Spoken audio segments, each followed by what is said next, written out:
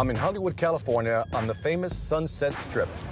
I'm on my way to see Aaron Carter, one of the biggest pop icons in the early 2000s. Hey, what's up, everybody? I'm Aaron Carter, and this is my crib. Come check it out.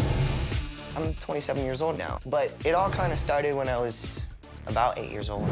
My brother's Nick Carter. He was in the Backstreet Boys.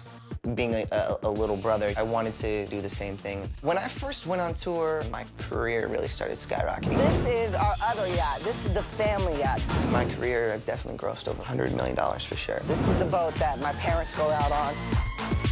And now I'm basically broke. I'm sitting in here in an apartment because I can't keep money in my bank account.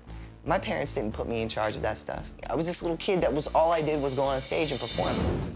Before 18, the money goes into my mom and my dad's pockets. They're supposed to be the ones that handle it correctly, but it went to cars, it went to boats, it went to lavish lifestyle. It went every which way except for in my trust fund. When I turned 18 years old, I got hit with $1 million of taxes, and I had to file a Chapter 7 bankruptcy to protect my parents from going to prison for mismanaging my finances. Before 18, the money is already gone. I've been friends with Jason since I was 18. I gave him an opportunity to start managing my career. It's really Jason's first job managing anything. Aaron's job is to create the art, and my job is to protect it with the business. And that's usually when we have a conflict. 2 hours isn't gonna make that big of a difference, Aaron. I'm not gonna be able to work with you if this is how it's gonna be. It's difficult working with child stars who do not have the tools or the fundamental knowledge on the business, and they feel like they do. Jason helps me with finances, but it doesn't always happen on time. I handle them the best I can. It's a one-man team at the moment.